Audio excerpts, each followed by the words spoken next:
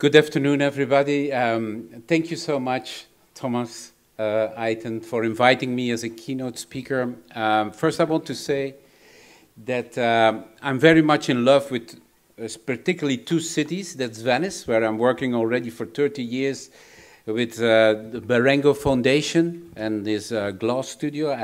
I'm just back from St. Petersburg to do an exhibition in the Hermitage, and I'm so glad that I'm here. And the second one is, of course, Beirut. There is a history that I have there. In 2012. We had this exhibition, Glass Dress, in the Museum of Contemporary Art. And in 2018, I was the keynote speaker for the opening of the Congress of Human Rights. I will try in 20 minutes to bring you in another world. I try. So the title of this is La Vie Bride. It's a completely new word, and it means the breeding of life, actually. I started always with this slide by saying this is not a chicken, this is a piece of art. And actually, it's, if you look at it, it's a crossbreeding, because this one is born in the Listen Gallery in London and was a crossing of a Belgian chicken with an English chicken and with a Dutch chicken. And I call it the Mechelse Redkap. And why chickens? Well, chickens are the most purebred animals in the world. And they come from the Himalaya. And this is the jungle fowl. And by mutation and manipulation, they spread their genes all over the world. And this was my first poster that I made, looking to all these chickens. And actually, what did I saw? That in every country, we start to make a chicken that tells something about the country. This is, for example, poulet de Bresse. It's red in the head, it's white in the body, and it has blue legs. It's the French flag. It's a representation of a nation. And you can go on. Every country has that kind of symbol, just in a chicken. And I was thinking, in 1999, is this fair that we actually put a frame around a living animal? And my answer as an artist was actually no. I think once in a while we have to break the frames and to step into another situation. And that's why I started this program, the Cosmopolitan Chicken Crossbreeding Program. And I started with the Belgian chicken, because I'm Belgian, to crossbreed with the French one, the poulet de Bresse, and this on the border between Belgium and France. And actually the outcome is a mix, is a hybrid. And immediately, you know, I saw the big thing. I said, I have to continue. I was invited by Listen Gallery in London, so with the result of Belgium and France, I went to London. And there I crossbreed with a typical redkap. With that result, I went to America, and now I'm 26 generations further. And this year, I will crossbreed Israel. I understand that this project has nothing to do with the chicken, of course, but everything to do with us. And what is the advantage and the disadvantages of crossbreeding? And what is our position against nature? That's why I showed this picture. In one hand, the chicken gives itself to this project. On the other side, it's revolting. And I think this is important to know. So I did studies around that, and I saw that every day we have 60 million chickens around the globe, and every year we have 60 million tons of eggs. So a society without chicken and eggs doesn't exist, actually. If you think where eggs and chickens are, they are everywhere. So we used every little thing of this animal. So where is use and where is abuse? And if you translate this to the world we're living in, and you say that the egg is the world, are we poisoning the world, or are we fertilizing the world? So my installation started to change. I was invited, for example, in Guangzhou here, where I did multi-spaces, And on the second floor of this museum, in the biennial of Guangzhou, I made a jungle. And I let people step into this jungle, looking to the jungle fall. But already with a mask, we are 2009. And actually it's a warning sign of what we are doing and how we are related to nature. And in the second room, there were all the eggs, the domestication, beautiful stamped.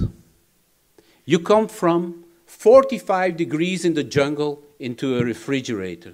And then you understand what is a domesticated world.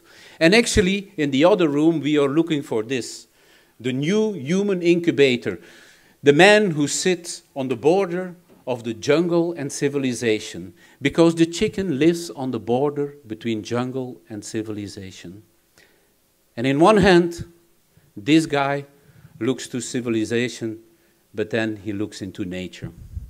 I think we are in a time frame that we're looking for rebirthing. A conclusion was fertility comes from outside. I think that was an important statement. And I started my Open University of Diversity. And what does it mean? Because I start to understand that this project is bigger than myself, so I started to invite scientists, biologists, social entrepreneurs to think about the advantage and the disadvantage of crossbreeding. And we start to bleed these chickens, because now I have 26 generations almost crossing. And what did we see? By study and by making workshops with scientists, that inside of the chicken now, the genetics increased enormously. 13 million DNA. On the DNA that exists were all copies. A normal chicken, what you buy in the supermarket, is only 5 million DNA. This book of genome that shows more immunity, more fertility, and more diversity. And this is my point. It's about diversity.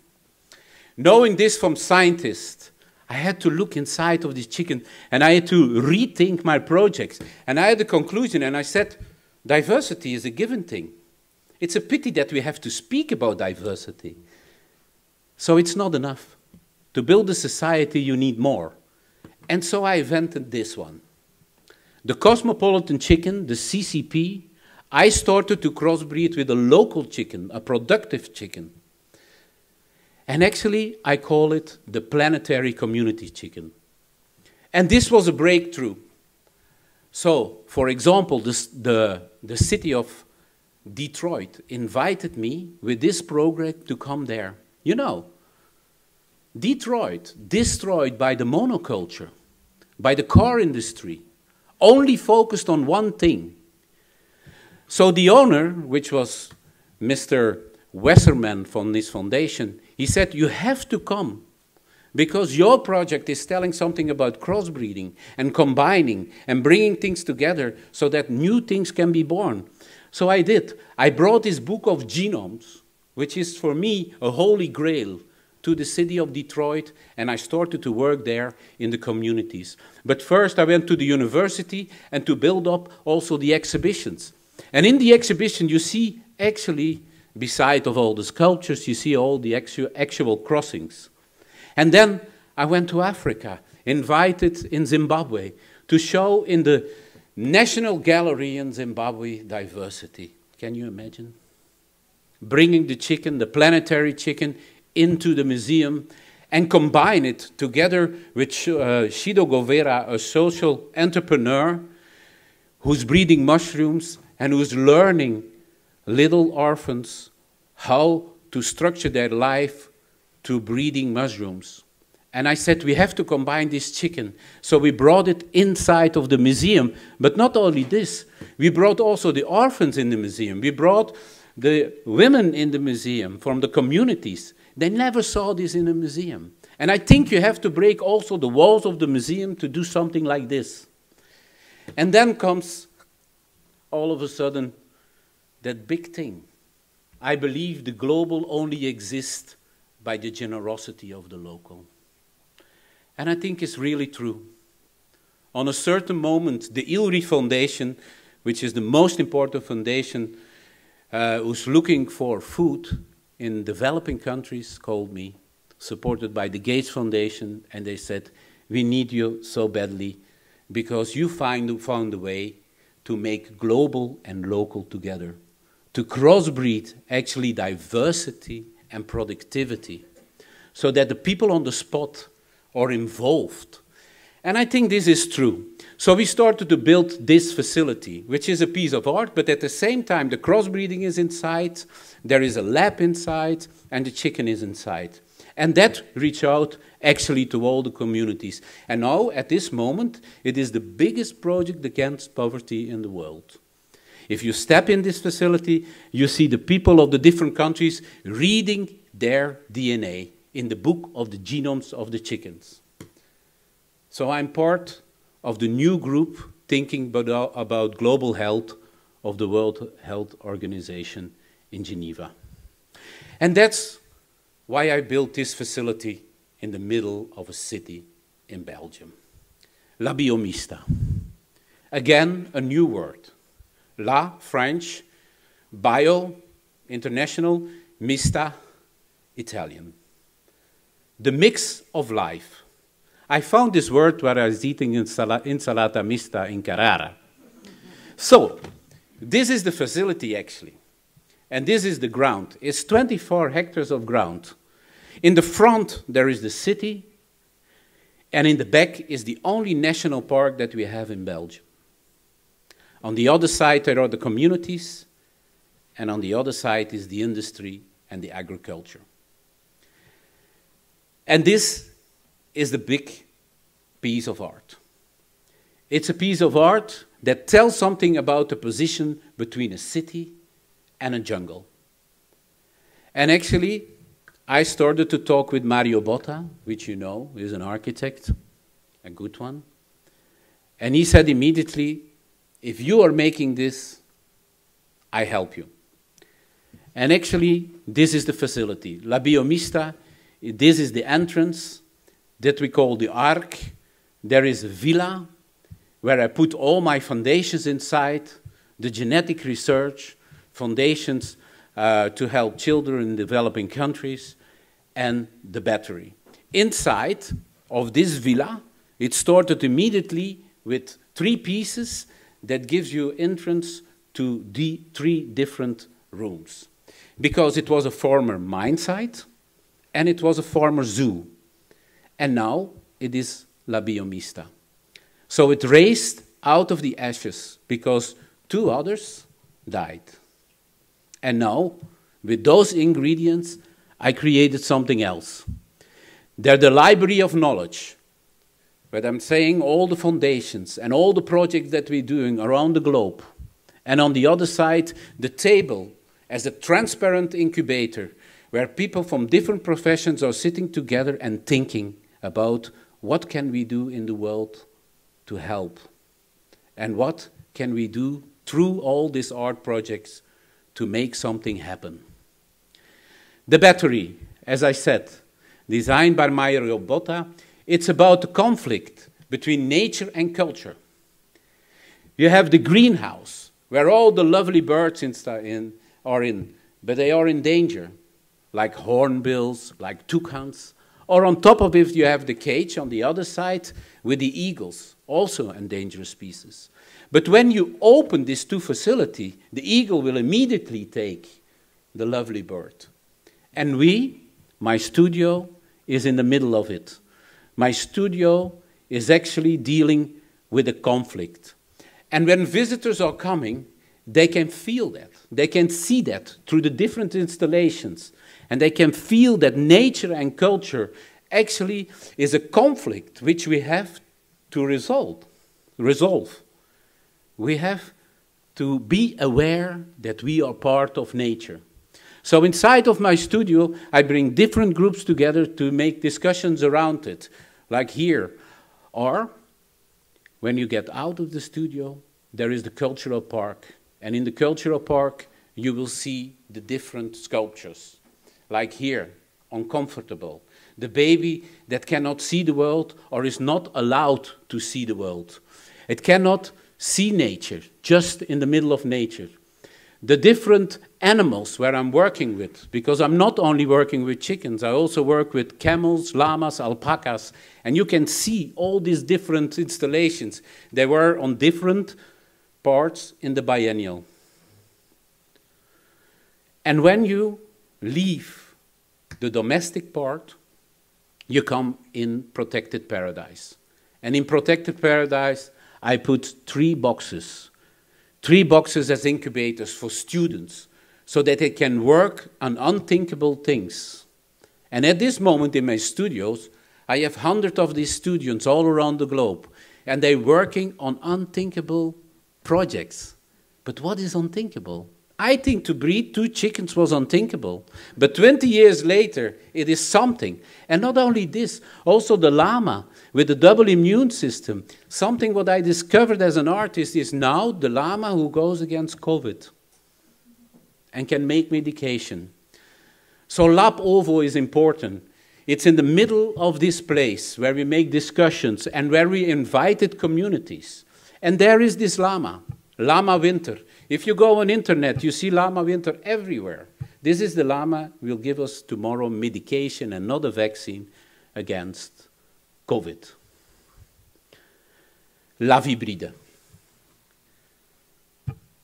La Biomista is in the middle of this place. Zwartberg is the name. The yellow part is La Biomista. And now I'm taking you to the light green part. And the light green part was actually the mine site. But everything has disappeared. Only the train is still there. So I was drawing a new plan, La Vibride, the breeding of life around La Biomista.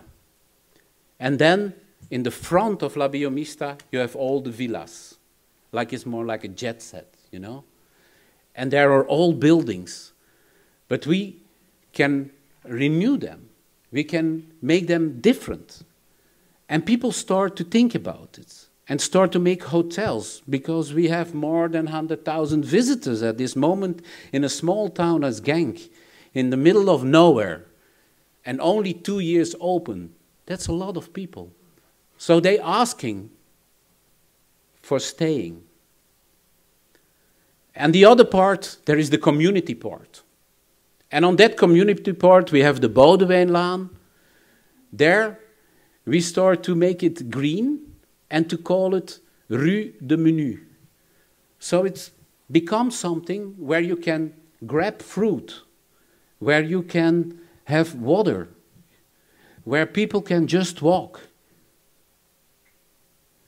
This is another living around La Biomista, and we expand the art.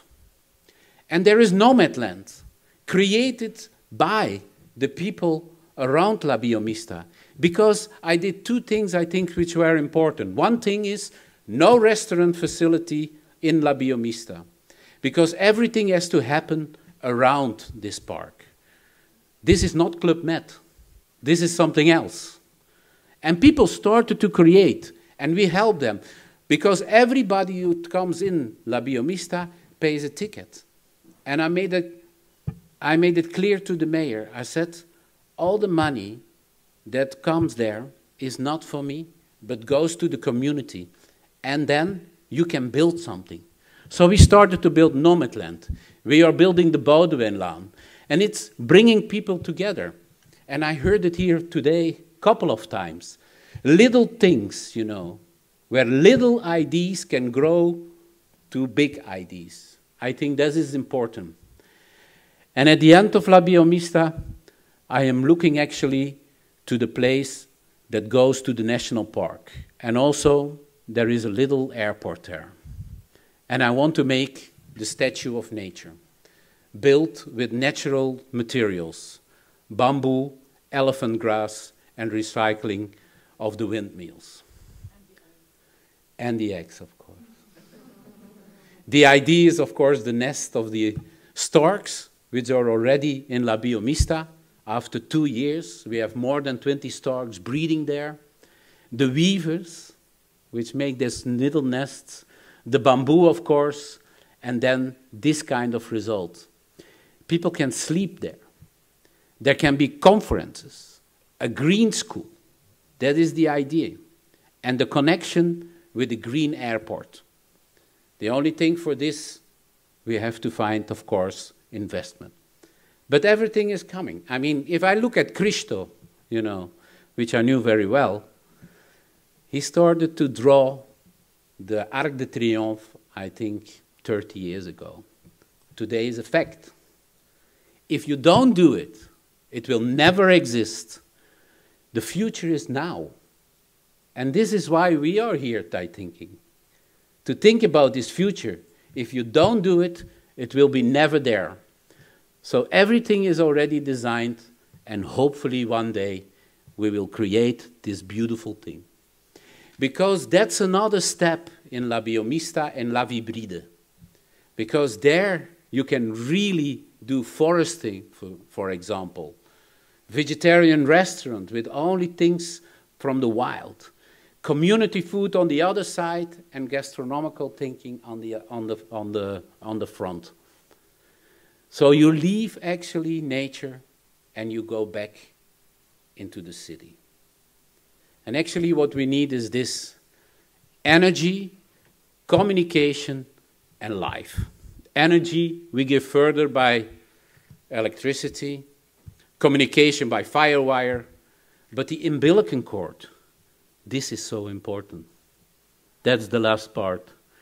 Because every organism is looking for another organism to survive. This is what I like to say. Thank you.